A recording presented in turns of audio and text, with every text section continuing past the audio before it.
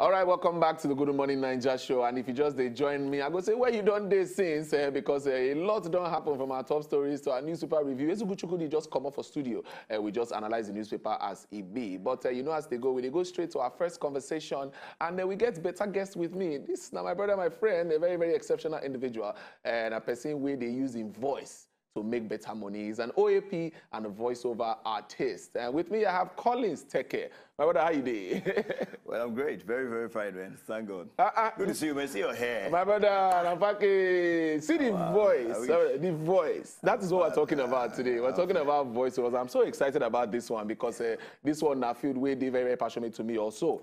So we're talking about voiceovers. Yes. And a lot of people don't even know, say, voiceovers. Na business. They don't know say you feel use and do business. They feel say, okay, I have a nice voice. I just like to talk. That's what it be. So you within this industry, this is your field. You've been here for quite some time. So tell us about voiceovers first. Let's start a general background of what voiceovers are all about. All right, voiceover is a very simple term to define voiceover. It's a commentary. A recorded commentary. Okay. You know, some would call it narration, or whatever it is. But I just like make a record something and then pass on information. So that's the easiest way to put it. So it comes in different forms. There are different types. Like we all know, the very common ones. In fact, there are ones that are very common, but people do not even pay attention to. Let's bring it to our society now, because they don't even think it's voiceover. And I mean, when you go to every bus stop. You go to every bus stop in every African country, you find some element of voiceover there. Someone telling you what bus is this, where it's going. Mushi, mushi, mushi, or mushi, mushi that you get in Lagos, for example. That one, now voiceover. Wow. You understand? I mean, it's a part of our everyday life, but we don't get to know. So that's the simplest way to define it. So every recording that gives you an information or a narration or a commentary, as it were, that's the easiest way to put it. But for the sake of this conversation, man, voiceover is, like you said, many things that people do not know.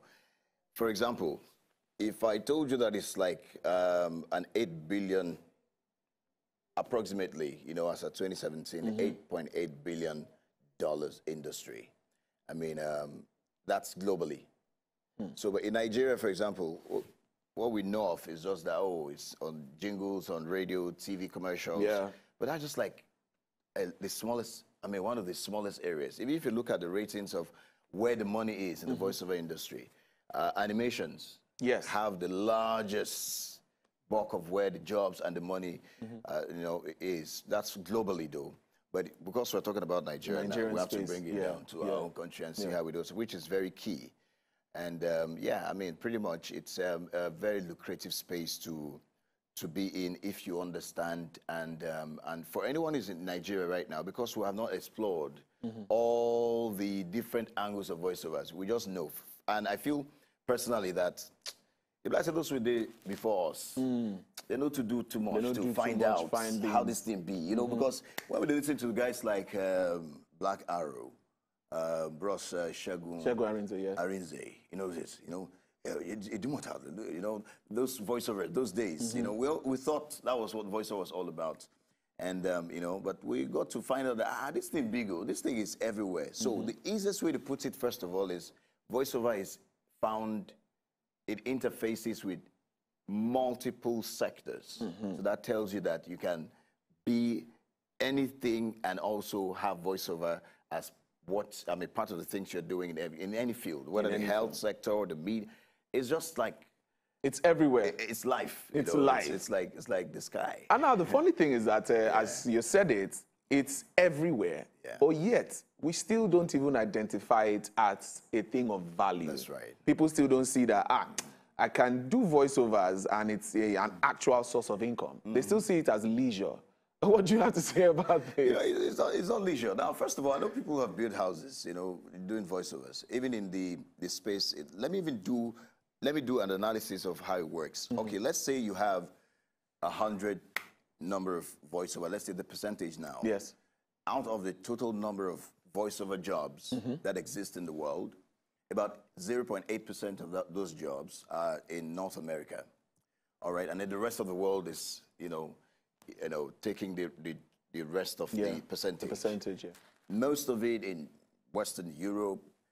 In Africa, maybe South Africa, and then Nigeria is just somewhere around. Because there's no, of course, the same challenges we have with all other industries. There is no structure. So, I mean, people don't even know what's, in some countries, as good as, even voiceover artists have split sheet, like what artists have. Yeah. You know, if you sign, there's some kind of voiceovers you do that it's for life. It's for life. You sign contracts. We're not even there yet. Endorsements. So there's that aspect of the voiceover industry which it's not known to us. So it's understandable when people do not really look at it as it's a serious thing.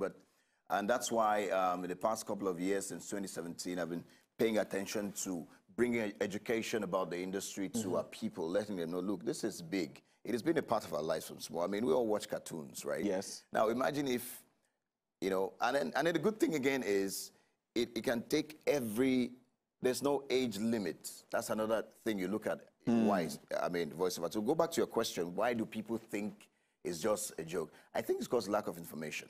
So that's why for this opportunity that you've given me, I'll be able to like explain one or two things. Now, there are different types of voiceovers, for example. You have narrations, you have educational explainer videos, you have internet videos, you have internet content generally, that voiceover is involved in. Yeah. You have audiobooks that voiceover is involved in. We have, you see, all these things I've mentioned. I haven't mentioned TV commercials or radio commercials, jingles, right? Yes. You have podcasting. Voiceover is involved in the imaging of podcasting. You have, what else? I mean, there are countless a number of areas that voiceover can play. And I talked about the fact that it can interface with any industry. The health sector, for example, explainer information during this COVID-19 period. Yes. We all had different explainer information from different companies, from hospitals, in fact, there was no limit to who is going to do a voiceover. Yes. Explaining, for COVID-19, this is what you need to do. We all came up with, I mean, of course, the TV must have done a lot of that. Now, that's an area. It never stops. Whether it's COVID-19 or not, there's always going to be something in the health sector that requires an information passed across that voiceovers can play easily. So that tells you that it's serious business. And then voiceover also would give you an opportunity not only to meet a need, but also make money. Because there's a business of voiceover. There is an industry globally. So if you look at yourself as, okay, I just want to go into voiceover, where are the jobs? There must be an agency in Nigeria that brings me jobs. You know how the industry works now, because there's no structure. So, no man, no man. If you don't know anybody, we'll forget. Or there are different categories, but you could start to the point where you are a recognized voice. I've had people call me, the Collins, I heard about you from this job, and I want to give you a job. Before you get to that point, I'm telling you that wherever you are, even right now, you can learn more about the voiceover industry and also carve a niche for yourself and make something for yourself. Now, let me give you a typical example. Imagine how many books that exist in Nigeria that do not have audio versions of this book. Everything is going fast. It's a fast-paced life. Yes. You know, I mean, people don't spend time reading books these days. I'm not, guys, if you read books, it's fine. Like conventionally, it's okay. I don't have a problem with the reading culture is not that. Think about you listening to the audio recording of your favorite book with a voice that you adore, a voice that you would, that takes you, gives you the information. It's just like you listening to maybe listening to Adewa talk on TV, or maybe listening to someone, who's a radio presenter. But this time, it's specifically telling you a story of whatever book. So that's just an example of an area where you can play. If you know what it takes, if you can get to master the art of producing audiobooks after you train yourself as a voiceover, that's an area you can play conveniently. Now, the good thing is, apart from you making money from being paid as a voiceover artist, if you understand the value chain of the voiceover industry, of every production, the value chain of every form of voiceover, you will see where you can play. For example, before you get to a point of getting a voiceover ready, someone's got to conceptualize the idea of the script. Someone's got to write the scripts.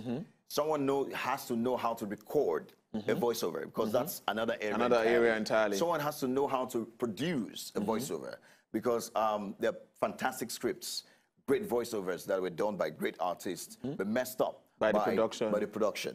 So this is the value chain.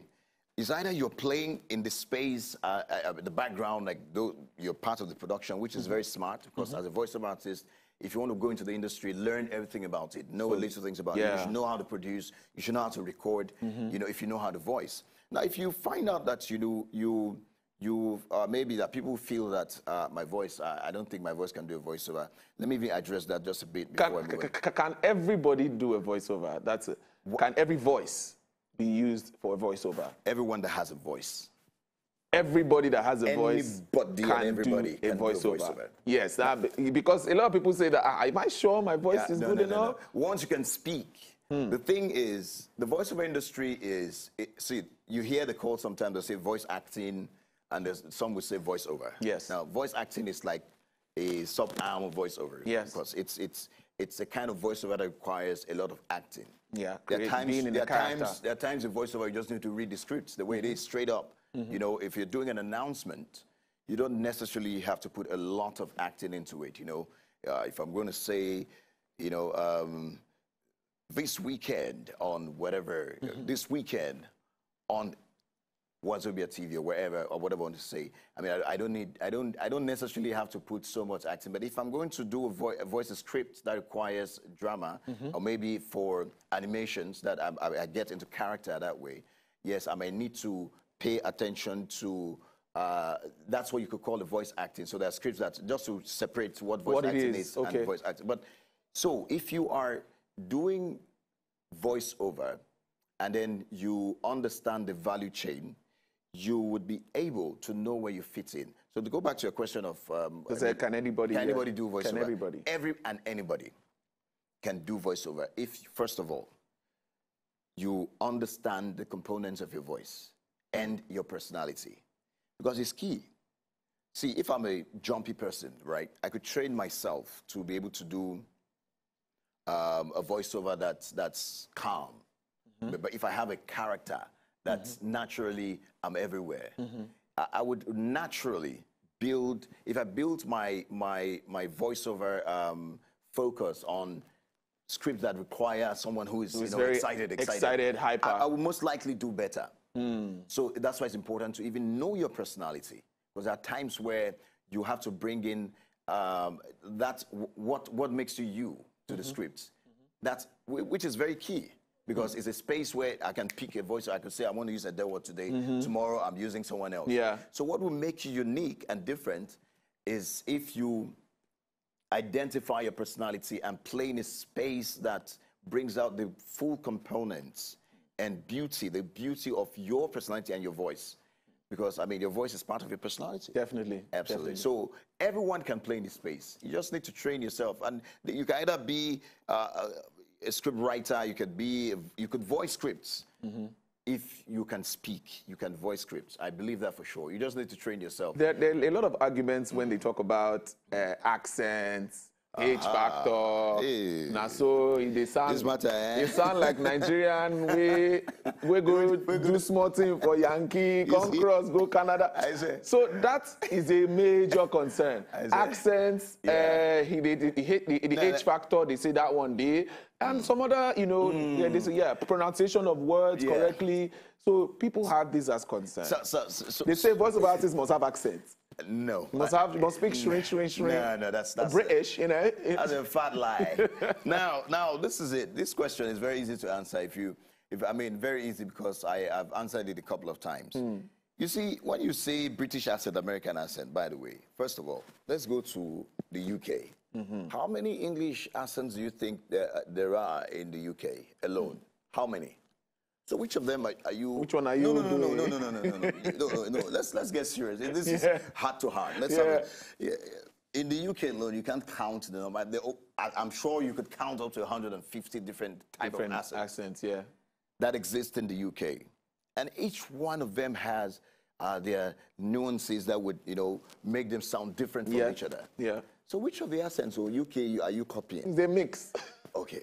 So to address that issue, in the US, of course, there are some regions in North America that you can never get jobs from. Even as an American, if you do not sound a certain way, you must. Because I also played at an international level where I tried to, put out my work. So let me see if I So can you get can some see if jobs. you can get some jobs out But there. I got to understand that it's an entire training of its own. If you want to play in that space, good for you. But I think we could make voiceover fun because it's not an English what do you call it? It's not an English profession. It's voiceover. It could be in Pidgin. Yes. It could be in Yoruba, depending on your audience. It could be in any African language.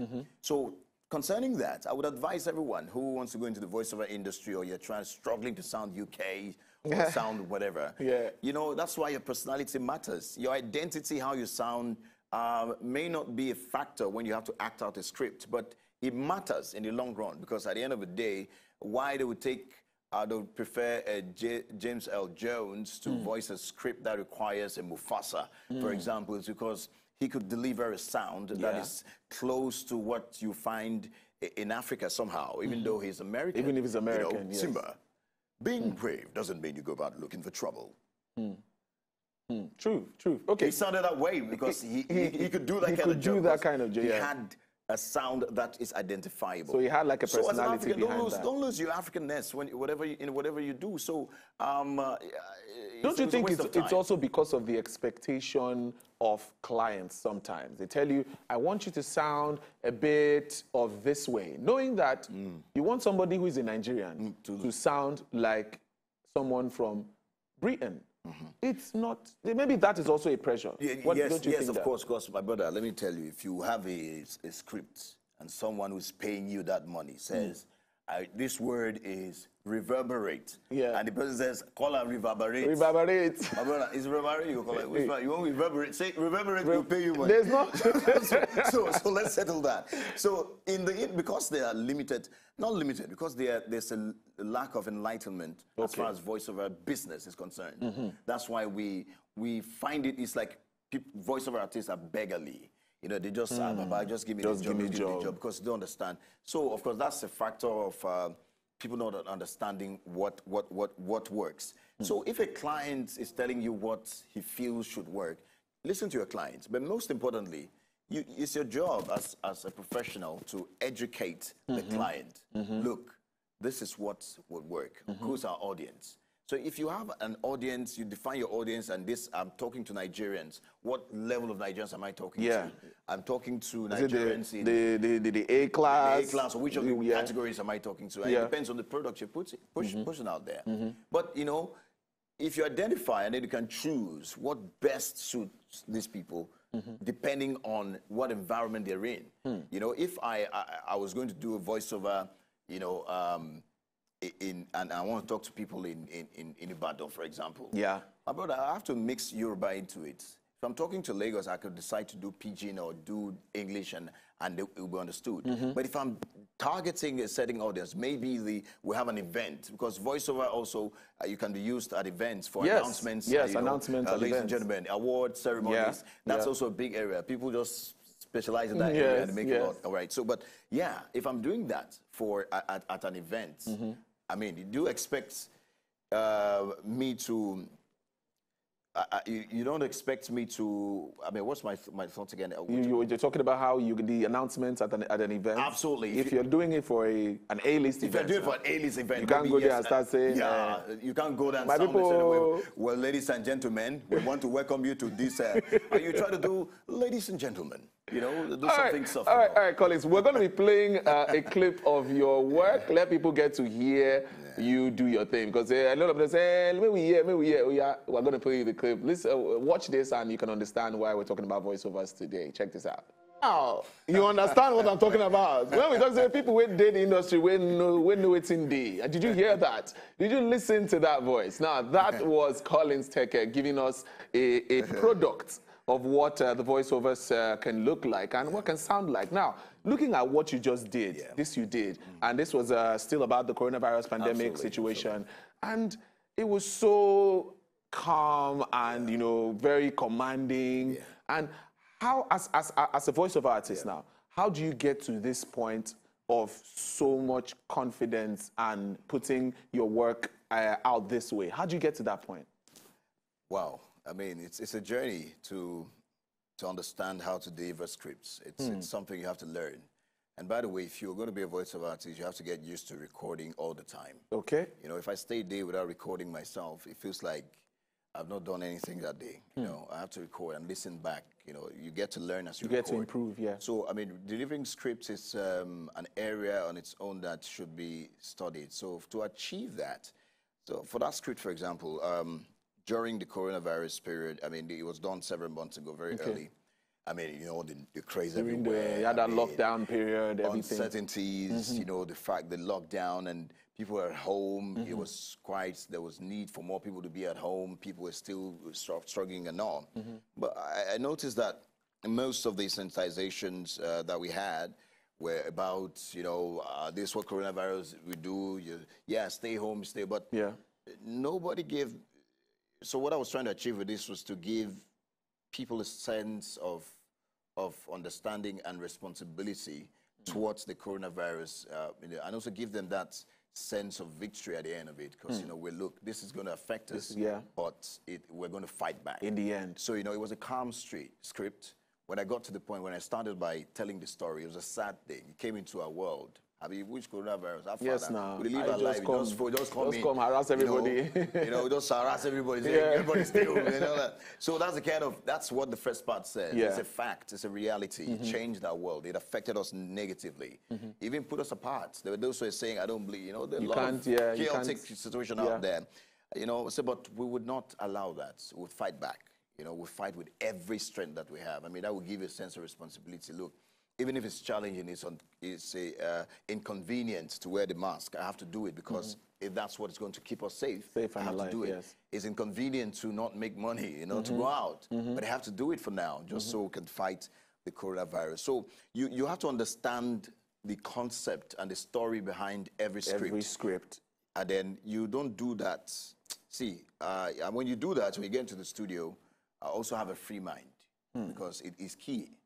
Before you arrive at a production like that one you saw there, before you arrive at that, you would have a producer work on it. There's someone to write the script, so you voice. So you need all of their opinions and their inputs before you get to the final production of the script. So I'm very sure I probably would have taken that script a couple of times. And then the producer would say, you know what, this particular line, I mean, I think we should change it. Change this. But this was taken once, though, because it was short scripts. I could understand put everything, the script. And, you know, I wrote it myself, so it was easy for me to put it there. I thought of it before writing it. So that's it. You have to understand how to interpret the script, so it helps you to deliver, just like you heard there. All right. Before we wrap this up, I'll just ask one final question. Last question. How many times do you get to take? Because a lot of people say, you just take on once. Now just 1 minute job now. You know, they say, now just do 60-second script for me and be going. They don't know what it takes to achieve that 60 seconds or 45 seconds script. So how many times do you actually, you know, get to record a script? Being the fact that you got in this fine industry, how many times would it take you? Because if people feel that at the beginning you will suffer that of taking, does it stop at any point where you don't reach one level? You say, okay, now, as you give me script, I read them, it done good. Would it ever get to that point, or does it ever get there? Wow. For scripts delivering, and how many times? It depends. It depends on what's the sound. See, that's why you have to understand the sound and know what you're looking at. So, you know, because it's not just voiceover, it's not about words. Because if I see a word that is exciting, you know, what if I give you a word that is exciting naturally, and I'm asking you to say it in a sober way? For example, imagine you wanted to say something like wonderful, and I wanted to say wonderful like and crying. So that's the way to interpret voiceover. So in most cases, it's a tight corner to get the right sound. So there's always room. You always have to take it. If you do not get the right sound, you take it. For me, I could take it depending on what. If I listen back, I could even produce everything. I go back. And you go back and listen. I said, no, say no connect. Maybe I need to tweak the script a bit. Maybe I need to change some words. Leave the same meaning. I could go back again and say, no, it's not. I could do it as many times as possible. I could be in the studio and record 15 recording of the same script, and then I'm not still satisfied with it. Or maybe the producer is not getting it. Because I always say the producer is very key. Because as a voiceover, when you get into the studio to work, don't have anything in your mind. Don't have a concept of how you feel you should sound. Listen to the direction. There's got to be a guide of a script. You know, you can't have it in your mind, and this is the way I want to do it. You can suggest because we need, it's a very professional tip. If anyone gets to that point, you understand that you can suggest, because you are not, nobody's a repository of knowledge. You don't know it all as far as, you know, that space is concerned. So always don't go into the studio with the mindset. So delivering is, you can do as many times as possible. But there are days, my brother, if you do 10, you now go back to that first one. Yes. You know, like, this is what I was looking for. Why did I waste time doing all this? So there's always that experience too. So that days you take ones, but the right thing is to get the right sound. Understand, that's why you must understand your sound. Yeah. What's your sound, you know? Yeah. I'll do better on some scripts. There's some scripts where I rather an Adele will jump in. But that doesn't stop you from trying any other scripts, you know? And then there's also this myth about baritone. So I need to address this, because people say every voiceover, you must be in the land of myth at the time of magic. You know, blah, blah, blah. No. That's not something. Technology has even made it possible for anybody to sound that way if you really want to sound that way. That's why I say it's important for you to understand the components of your voice and know how to use them. Know how to use it, and also bring your identity in your voiceover. I'm very sure it's easy for you to identify this is Collins, this is Adele, because you know the components of your voice and your personality. They would always show, no matter how you want to sound. Even if it's an announcement, it's an obituary announcement, or whether it's an excitement or maybe a drama script. That Adele-ness should always come out. So, you know, having said that, the baritone matter and that's calm. You know, voiceover. No, it's true, it's true. It's good. Yeah. Because in our environment right now, people tend to relate to that easily. To that easily. Oh, you must sound like voice. That. He has a great voice. If there's nothing you've heard here today, at least the fact that I say everyone has a great voice, and everybody who has a voice can do voiceovers. It's a matter of just look at the value chain, man. Choose where you want to belong. Face what you're doing, get your information right. There's a lot of resources out there. You can go to a place like voices.com. I mean, I hope, just to mention a few places, go online. Google is your friend. Google voiceover. What do I need to start? And then, you know, also get used to the people called voiceover coach. For example, now, I mean, I know for sure that he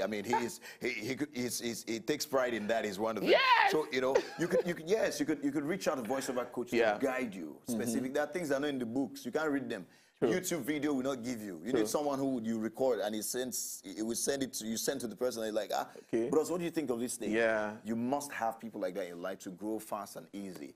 But one thing you should remember: money didn't matter. Yeah, so money didn't matter, as Collins Teke don't talk about. And thank you very much for talking to us, Collins. And for people who would like to start voiceovers, you can follow Collins on his social media platform. He's an amazing voiceover coach, and you guys can learn. No worry, this money will go make up. So Collins, just tell them your Instagram handle or how they can follow you on social media. All right, quickly. It's Collins_Teke on Instagram. That's Collins, COLLINSTEKE _ yes, of course, T-E-K-E.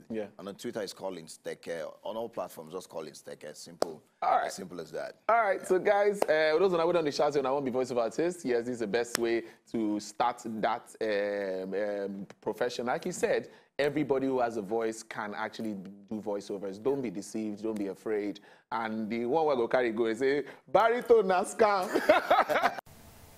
To enjoy more of these our Ogbonge videos when you just watch, press this button to subscribe on top of our YouTube page. You go love her.